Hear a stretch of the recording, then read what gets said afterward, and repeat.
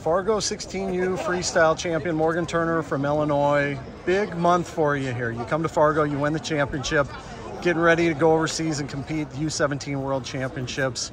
First of all, what made you want to come here and do this right before a really big event for you? For some practice to work the moves that I have been working for the last couple weeks, and practice matches for me to be able to see what I need to work on and improve on before I go to Turkey. What'd you learn about yourself this week in preparation for that? I have a lot of flaws, so fixing everything, moving my feet, using my hands, working out of different positions more than others, listening better. That's mostly it. Next week, Jacqueline Bazakis is going to be a teammate of yours on that team going overseas. Tonight, she was your adversary in the finals. What were keys to winning that match against her? I wasn't too worried about the people that I had to wrestle this weekend. It was mostly going out and executing my technique. So it's going to be good to see her next week as a partner and not as an opponent. What are you most proud of the way you wrestled here? Keeping my composure, being able to represent Team Illinois in a big stage like this. How about looking forward to next week? What are you most looking forward to going over there? The food. Yeah? Yeah, because I like to try food from different countries, so this will be a good experience, but also the competition that I am going to have overseas.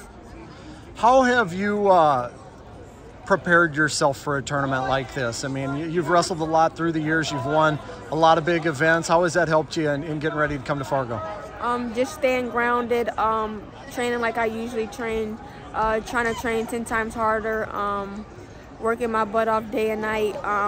My mom has helped me through that.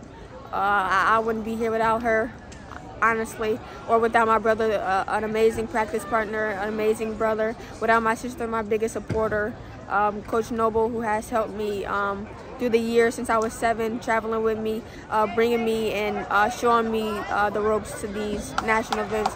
And then Coach Quint critiquing everything I do, every little thing, no matter if I'm a girl or a boy.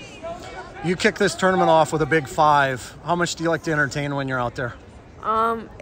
People don't want to watch you if it's not a show, so I try to do everything to keep them to watch me. I want your fans, I want other people's fans to be my fans. So whatever I can do to make you become a fan of mine, I will. You got another invitation back to Who's Number One. What does that mean to you? The goal is already achieved. I'll see if I can come. I'm trying to just train. I'm trying to train, trying to be more with my family, trying to make every day count. So I'm taking it day by day and seeing if I can go to it.